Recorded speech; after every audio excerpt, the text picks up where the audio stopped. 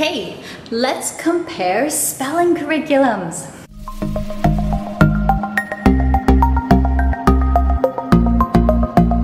Okay, was that voice a little bit too overexcited for talking about spelling? Be honest, you can be honest. My feelings will not be hurt.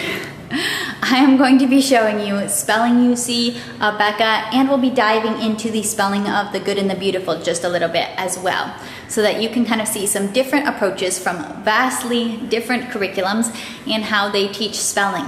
I want to start off this video though by saying there is no perfect one-size-fits-all spelling curriculum out there. There is, if your child struggles with spelling, I don't believe that there is a program in the world that is guaranteed to help them suddenly, magically understand spelling for the rest of their life.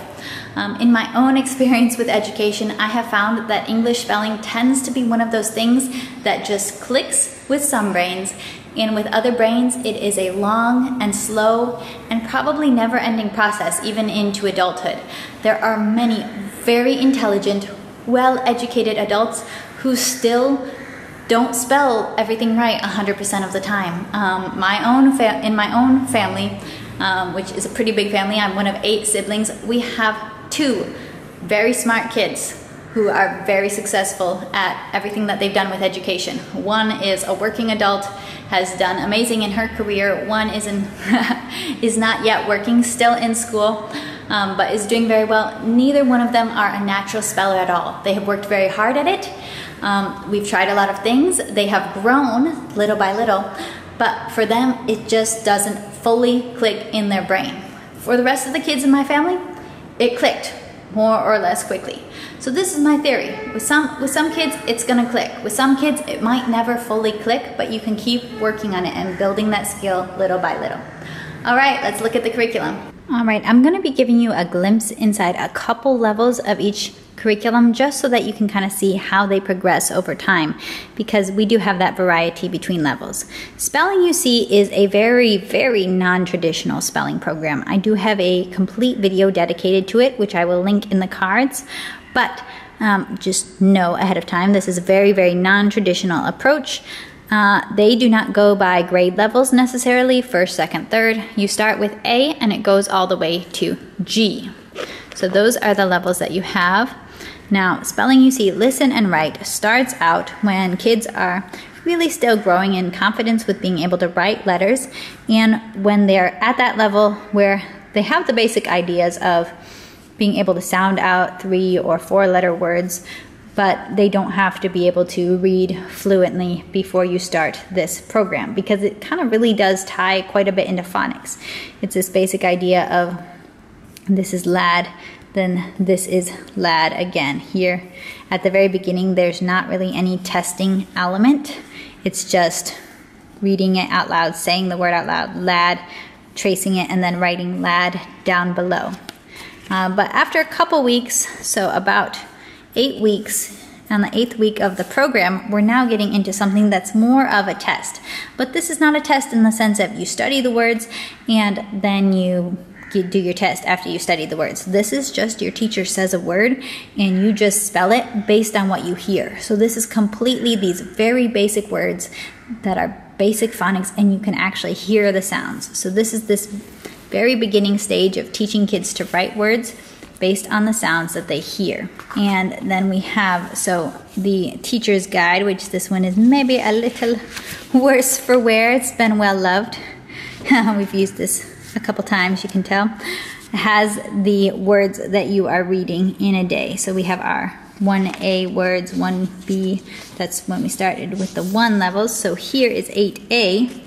These are our words here, rim, cab, pat, fad, tin, Pam, that you would be reading to your child, and they're supposed to write down the word in the box. They have the boxes to show your child how many letters there are. You can definitely be, encouraging your child to say the word after you and sound out the word. But it's very simple like that. I think they typically say, I can't remember the exact number, but I think it's supposed to be 10 minutes on spelling in a day. So if this is too many words, don't worry about it.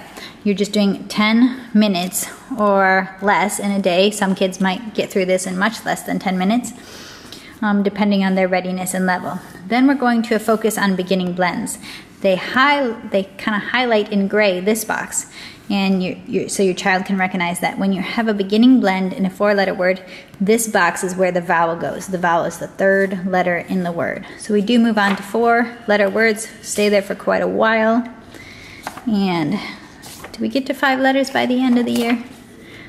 Let me just check. Yeah, we get to 5 letters by the end of the word.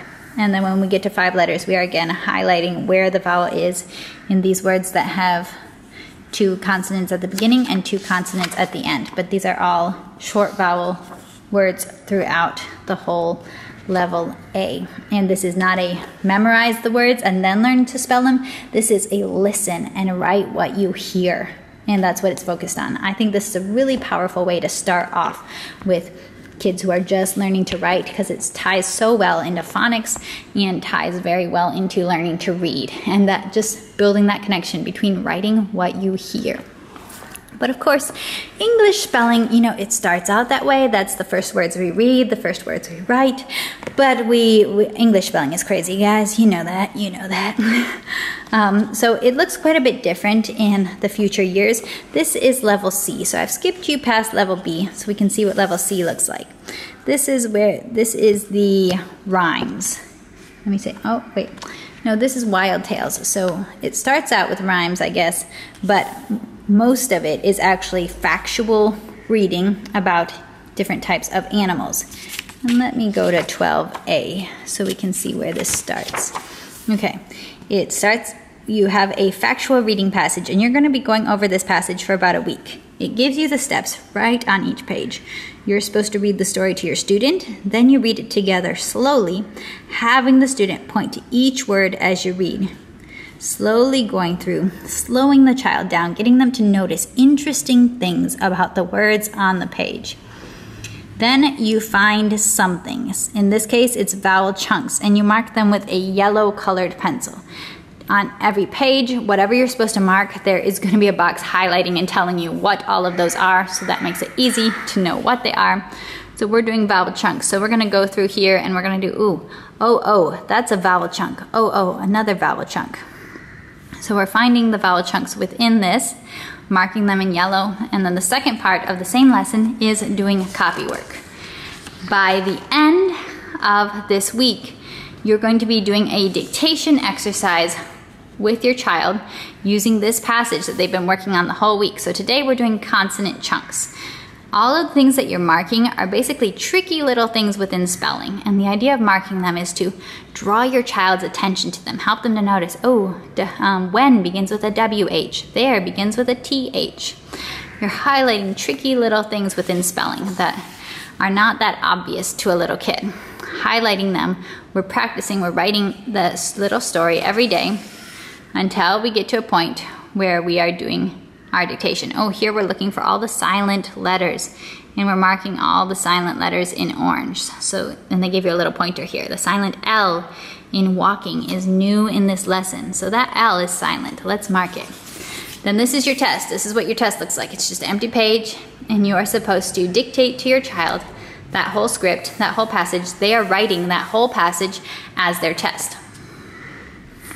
And that's level 3. Then you mark how many did they spell correctly, or you can mark how many they got wrong, just whichever works for you, I would say, because if they get most of them right, that might be a lot of words to count.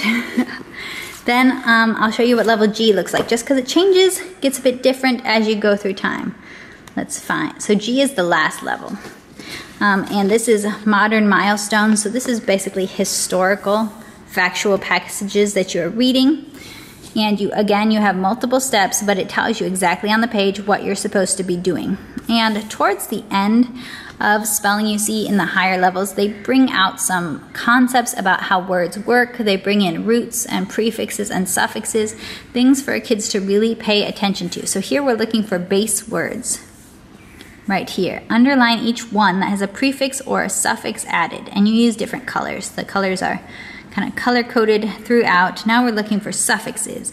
We're going to mark each of those with yellow. And now we're looking for this particular passage. So it forces your kids to slow down, to read it very carefully, to find all these little quirks of English and how words are made within the passage. They read it and then they do copy work. So in copying, you can encourage your child to slow down. This is not meant to be rushed through. This is meant to be learned from. You are trying to learn this whole passage throughout the week. We do our little studies on base words, suffixes, and prefixes, and you have workshops within that. So here we're working on the prefix re. And then by the end of the week, we are going to do a full dictation. We have a first dictation and we have a second dictation. So they're not meant to be memorizing this passage, but they're meant to be paying enough attention to the words that when they go through the words, when you read it to them and this page is covered up and they're not looking at it, that they can spell all those words correctly, ideally. They have a first dictation page and a second dictation page.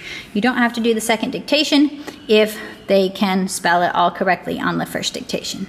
That's what Spelling You See looks like. If you are looking for a more traditional spelling program, Abeka is very much within the traditional spelling program approach. And there are several others that are very, very similar to this. Evan Moore spelling workbooks tend to also follow the same approach of you have one spelling list to work on for a week and you have a few exercises to do. At the end of the week, you have your spelling test. So this is very, very familiar probably to most of you. Something that Abeka does tend to include is they tend to include, especially in the early years when kids are still learning phonics, they include little phonics concepts. And the list is, I often hear of traditional spelling, I hear it kind of derided as, oh, you know, kids are just memorizing a list of random words, random unconnected words. I would have to say typically these are somewhat better designed than that. The words are connected through a particular phonics concept or a spelling concept. So here we have two long vowel words, and we have silent E, long vowel words. You can also see there's a few exercises that the child can do, and then it's the same concept. They're supposed to have a spelling test at the end of the week, and ideally pass the little spelling test. Now, for most kids, especially kids who are not naturally grasping onto spelling, reading these words and doing this small amount of activities, it might not be enough. But Abeka can have teacher's guides, and when you get the home instructor's guide or teacher guide, they're probably going to recommend different spelling activities, you know, kinesthetic spelling activities, jump up and down while you're spelling it, you know, do jumping jacks, or just copy it on the whiteboard, copy it in different ways. Like, everybody knows there's a whole lot of ways you can practice spelling words. You don't even need the guide. You can just add in whatever your favorite active way to practice spelling is. But I wouldn't rely on just these couple of activities within the book to teach the words by the end of the week. So I would say you're going to have to do something with these words.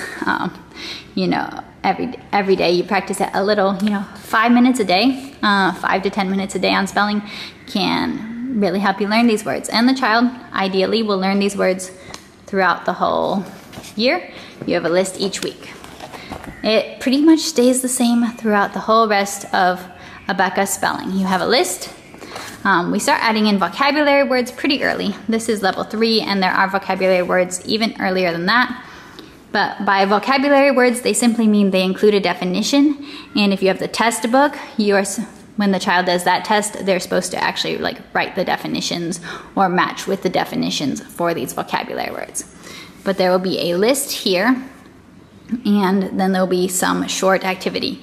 Obviously, especially in the older level books, there's not a whole lot of activities to do it with. There's pretty much just 1 or 2 maybe. So you will have to be doing, you know, copying, writing them on the whiteboard, whatever your favorite way to practice spelling words is, you add that in, and then your child takes the test at the end of the week and hopefully has learned to spell all the words on the list. As you get into these higher levels within Abeka, they don't really do the rules so much, although sometimes the spelling tends to maybe have a theme sometimes, or sometimes as a rule. Sometimes it can definitely appear a little bit random. This is level 7. So you can see in this one they have a few more exercises for you, and they do include that vocabulary. And in the quiz book, they have vocabulary on every quiz. So some type of vocabulary exercise as well as spelling. So this is the Abeka approach for spelling. Now let's talk about the Good and the Beautiful's approach to spelling. As many of you probably are familiar, the Good and the Beautiful has a language arts program in which spelling is incorporated. So you tend to see spelling activities more woven throughout your lessons and not necessarily in every single day's lesson. Depending on what level you're doing, it looks a little bit different. I'm showing you level 4 right here. In level 4, they have a writing and spelling workshop book. So you tend to alternate between a writing workshop and then a spelling workshop the next day. They do teach specific spelling rules, and they try to get you to memorize these spelling rules during, as you go over them throughout a unit. You're probably memorizing a spelling rule or two in each unit. You have little exercises with the spelling rules. So these exercises are following that spelling rule. We do some work with suffixes here. And then here they're doing some work with contractions. This is in the level 4. I'll just show you another example from a couple lessons later. Here, look, we're repeating the same spelling rule. And we're doing another activity, learning this spelling rule. Now we're practicing some words with PH, making the F sound. Get to write sentences using them. So they do have quite a variety of activities. Sometimes you're just supposed to copy words, but you copy them in like unusual ways or use different colors, or you're writing them on leaves of a tree or something interesting like that. And then we have some prefixes here. And we're seeing, okay, what prefix would we use based on this little definition or description right here. So they have these little activities for spelling woven throughout the Good and the Beautiful. I'll just show you here in the unit overviews. They show you what rules are you working on within a certain unit. Consonant plus LE and DGE at the end of a word. Different principles, suffixes, prefixes. So they do show you here in Unit 4 what you are working on within a particular unit. I have heard a lot of comments and people say that the Good and the Beautiful spelling doesn't work for their child, or it's not enough for their child, so they add in a different spelling program, and so they don't do the spelling from the Good and the Beautiful.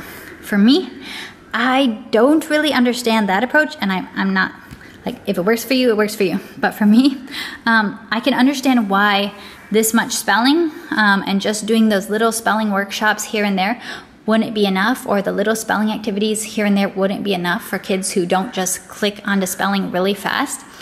But for me, I would have no problem with doubling up on spelling. Let's be honest, like these activities that they do for spelling are gonna take your kid 5 minutes, you know, maybe a little more than 5 minutes.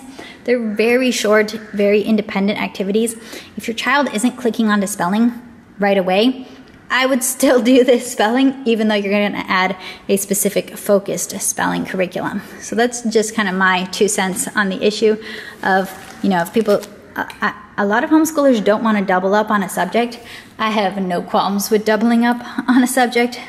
Sometimes there is no curriculum that, I mean, when we think of schools and classes are not just one specific curriculum. They are teachers teaching a whole teaching session, and they're using multiple resources to create good lessons. This is an ideal school situation. So we don't have to think that, oh, we could not possibly use 2 different curriculums covering the same topic for a child who is struggling with that topic. You know, I would say if your kid's struggling with spelling and you're using this or some other integrated language arts program that has some spelling, but it's not enough, I would say go ahead, let them do the spelling activities, but yeah, go ahead and add on that separate spelling curriculum. That's just me. I don't think we need to be that scared of doubling up on some of these very core skills, especially. So this is what it looks like in level 1. This is a pretty old version. There is going to be a new version releasing very soon, but I don't think they're going to make super drastic changes. It's still going to be very the Good and the Beautiful-ish. It's going to be integrated throughout their work, but it might be lowered down a little bit in level for 1st grade, and that would probably be a good thing.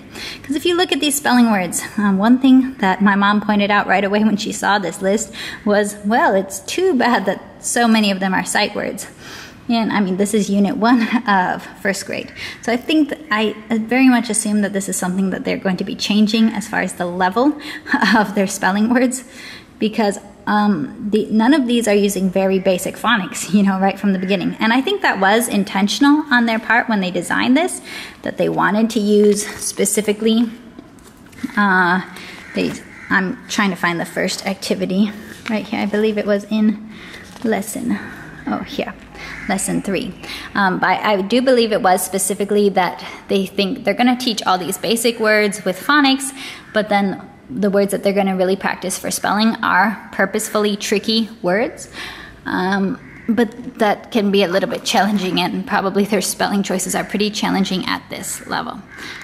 So this is one of the ways that you see these spelling words coming up. You just have a child read these sentences that include multiple of those spelling words here. And then spelling just pops up here and there. Again, we are reading these words. And then here they are copying these sentences that have several of those spelling words from that list. So there are different short activities that just pop up throughout the lessons. If you're not really looking for them, you could almost miss them. That's them sneakily introducing a little spelling word. This is what it looks like at first grade right now. Some are more obvious, where your child is reading the word, spelling it aloud while clapping for each letter. Here we're writing away with uppercase letters after reading it in lowercase letters. Here we're writing it in lowercase letters after reading it here. So they have multiple activities like that. And then by the end of the unit, which is not 1 week, the unit is a couple weeks. By the end of the unit, you are tested. The child is tested on that set of spelling words. And they're hoping that they have learned them through all these different opportunities that they've had to write them within the context of different activities. So that's why I say, like, I feel like I wouldn't skip the activities, but I can definitely understand why children wouldn't necessarily grasp the words, especially at that challenging level of words, with those activities. So I hope that is very helpful.